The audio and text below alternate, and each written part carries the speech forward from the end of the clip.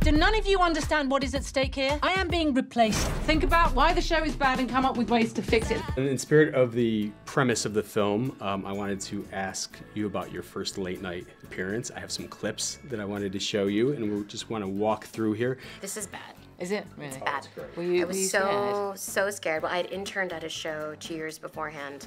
Oh, it was horrible. I'm wearing a terrible outfit. Okay, we'll just watch. We're gonna take a... My next guest is a writer and cast member on the NBC series The Office. Please welcome Mindy Kaling. I was so nervous. I don't lift my arms up, but I completely sweated through the side of my dress. Uh-oh. I think this is a dress I borrowed from the costume department at the show I was on, because I didn't know yet that you could, you know, hire a stylist and do all of that. But yeah, I was so nervous about it. And I had done the mistake of telling everyone to watch the show.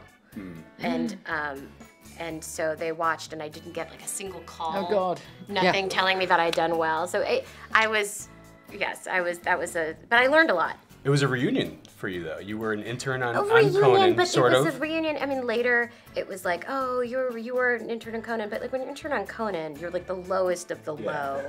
No one can look at you. You're just bringing papers to people. But then later, when I was on this, it was like this avuncular thing, like, oh, we're an old family reuniting. Back home, yes. I remember you when, and which was nice, but not true. Not true. Yeah. I wish I was a woman of color so I could just get any job I want. We talked about this, you can't say that. Emma, I don't have a clip from your first late night because appearance. it was 1875. But can you tell us about Prince it? Do you Albert remember was so fun.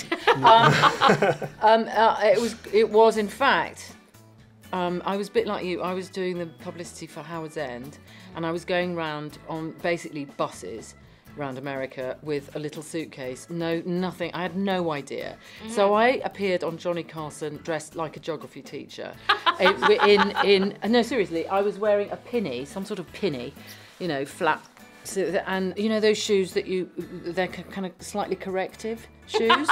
Okay. And that was the first time, and I was scared. I was really scared. A corrective flat. I wore a corrective flat and a penny. Huge.